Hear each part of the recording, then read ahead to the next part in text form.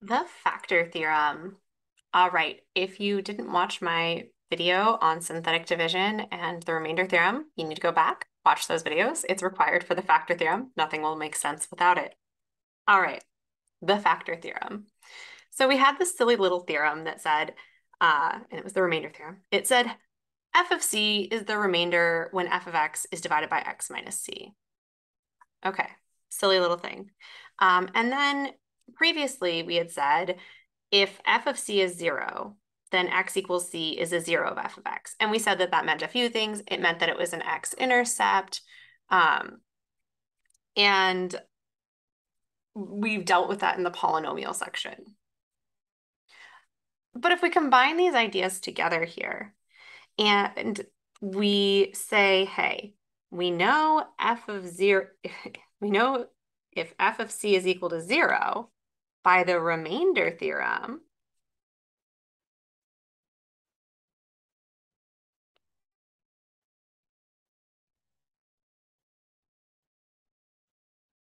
remainder theorem, we have that the remainder when f of x is divided by x minus c is 0.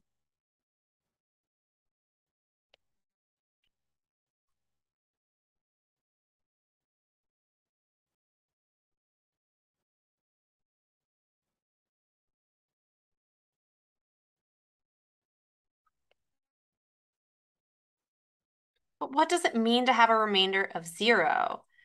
When you divide by something and have a remainder of 0, that means you're a factor, right? A factor of whatever that is. We do this with numbers. Um, 12 divided by 4, this is 3 with no remainder. There's nothing left over.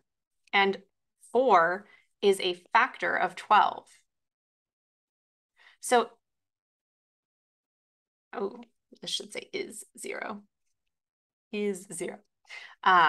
So if the remainder is 0 when we divide by x minus c, that's going to tell us that x minus c is a factor of f of x. And it gives you the factor theorem. And the factor theorem says exactly that. If f of c is 0, this is a double direction arrow. Got lazy and didn't put it in there, but it's an arrow that goes in both directions because if this is true, then this is true, and the other direction as well. If f of c is 0, x minus c is a factor of f of x. And this is really interesting and fun because if you combine it with the remainder theorem, with using the remainder theorem the way we did in the previous video, which was using synthetic division, it allows you a really cool shortcut to tell if something's a factor of f of x because you can divide by x minus c to find f of c. And if it so turns out that f of c is 0, then you'll know that you have a factor of f of x. Let's see it in action because you really do need to see it in action. Um, You need to see it in action. Again, if you haven't seen the remainder theorem video, go watch that or you're going to be confused. All right. So we're asking, is x plus 5 a factor of this polynomial? 2x to the fourth plus 12x cubed plus 6x squared minus 5x plus 75. And we're told by the factor theorem that this is going to be true, right? This is true if f of c is equal to 0. And in our case, c is the opposite sign of this, opposite sign of positive 5, if f of negative 5 equals 0. So x plus 5 is a factor of this polynomial if f of negative 5 equals 0. So we want to find f of negative 5. And we're going to use the remainder theorem and synthetic division.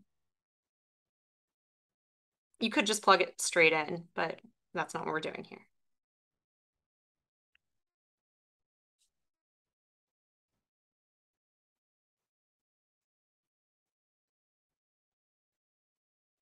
So we're trying to find f of negative 5.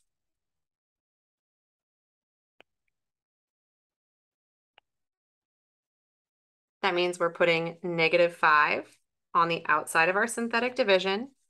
Everything is in order. All the powers are accounted for. So 75 will end up here. We have 2, 12, 6, -5. Let's do synthetic division. Pull the 2 down. 2 times -5 is -10. 12 minus 10 is 2.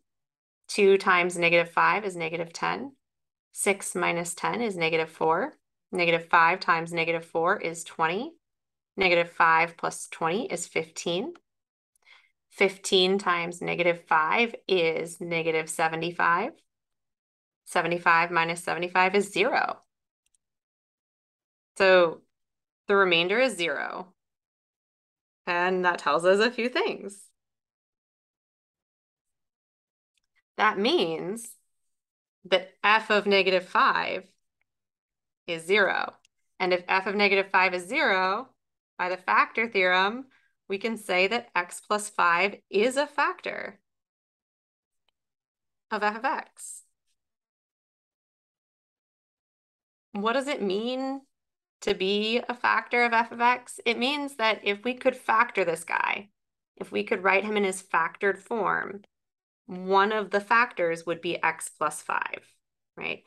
And then there would be some other stuff in here. But f of x could be written in such a way where x plus 5 is a factor. So here, asking ourselves, is x minus 4 a factor of this? We're setting up synthetic division. Here, we need to find f of 4. If f of 4 is 0, then x minus 4 is a factor. So we're finding f of 4, so we're putting 4 on the outside. We have -3, 2, -1, 2.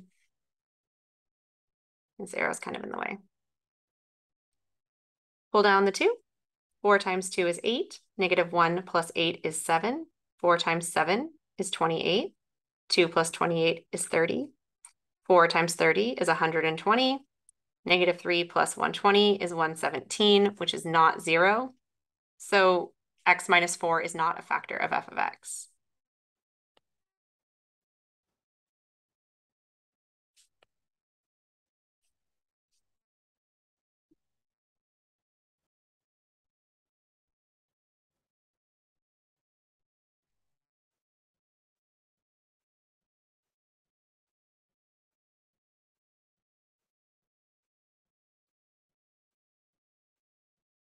X minus 4 is not a factor.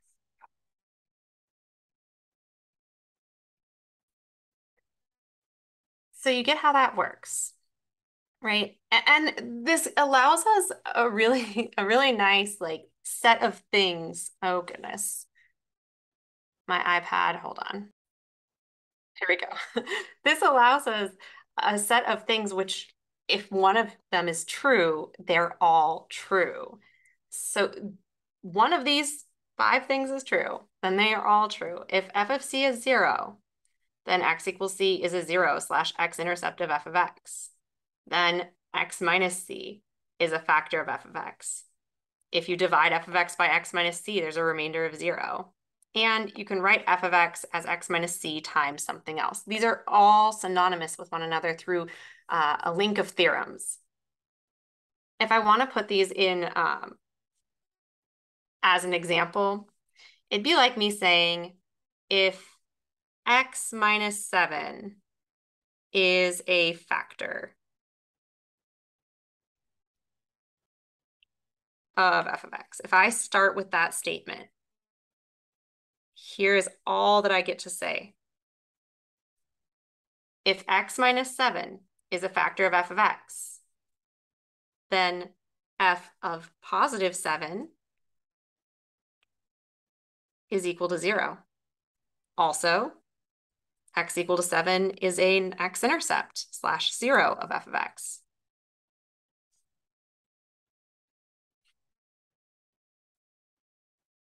I can say that when f of x is divided by x minus 7, the remainder is 0.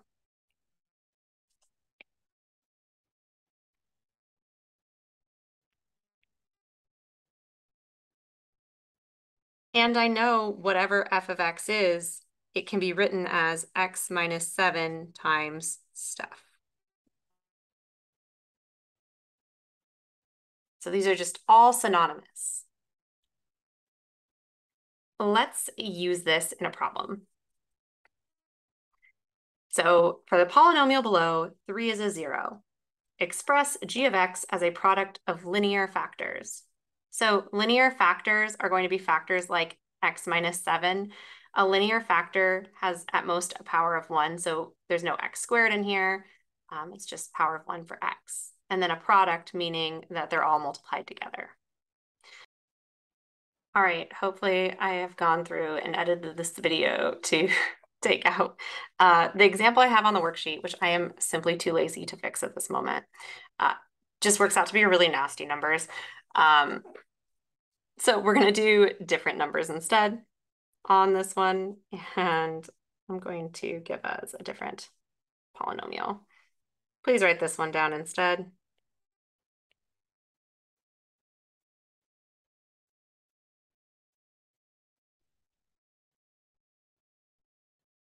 And instead of 3 being a 0, we're going to have -5 be a 0.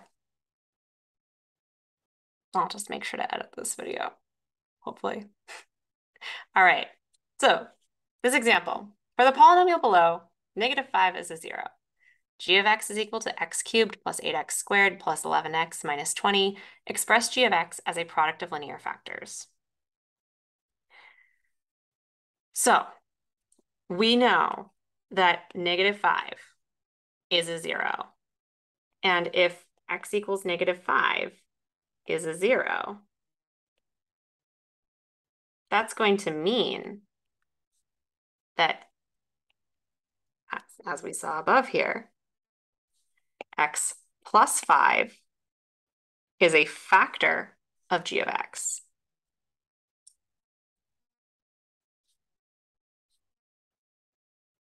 I don't know why that disappeared. It's a factor of g of x. And if it's a factor of g of x, that's going to mean that we can write f of x as x plus 5 times something. X plus 5 times something.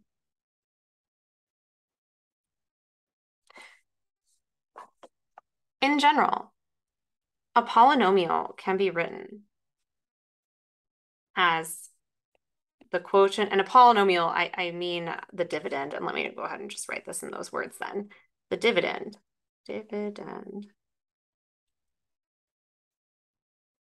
can be written as the quotient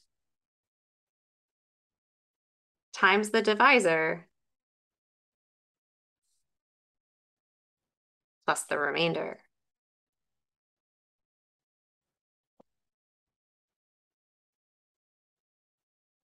We have this additional fact that if we know that x plus 5 is a factor, it means that f of x divided by x plus 5 has a remainder of 0.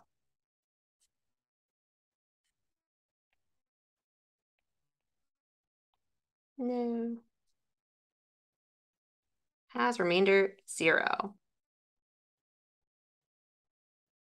In this case, f of x is our dividend. X plus 5 is our divisor.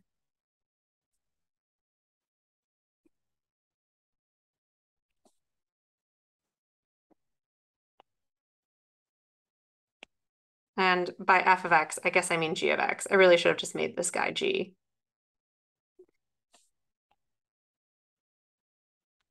I really should have made this function f is what I meant to say.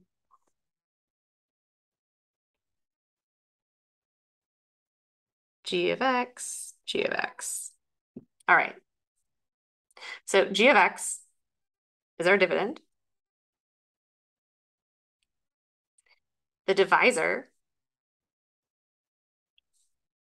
is x plus 5.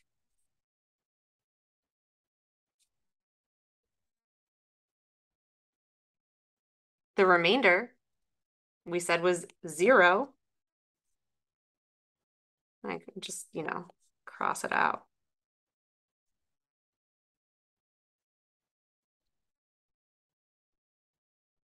That's going to mean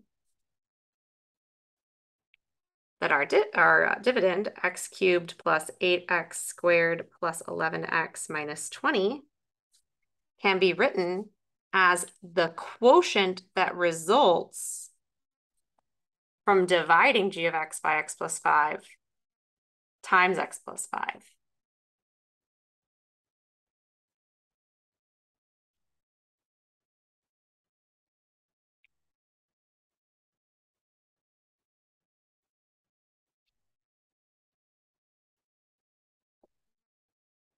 To find this quotient, we're literally just doing polynomial division. We're doing synthetic division here. We're dividing g of x by x plus 5. We're going to use synthetic division.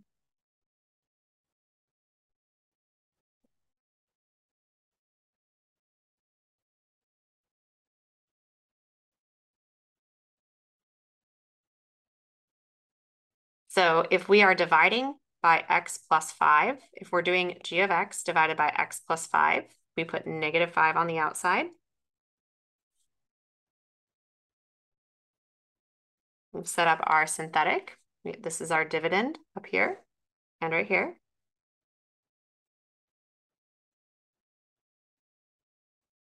Pull down the 1. 5 times -5 times 1 is -5. 8 minus 5 is 3. 3 times -5 is -15. 11 minus 15 is -4. -5 times -4 is +20. -20 plus 20 is 0. So the quotient, the thing that's left over,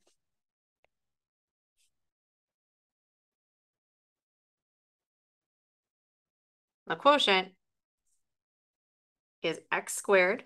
We begin 1 degree less than the dividend, x squared plus 3x minus 4.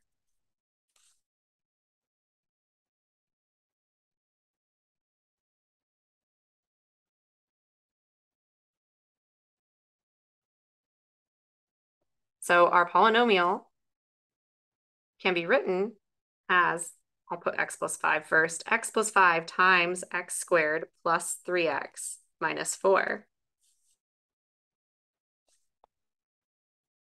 Right, our dividend, x cubed, just copy you. Burp, burp, burp. Copy, bring down, beautiful. This is our quotient. This is our divisor. We can factor x squared plus 3x minus 4. We get x plus 5 times x plus 4 times x minus 1. And that is our final factorization of g of x.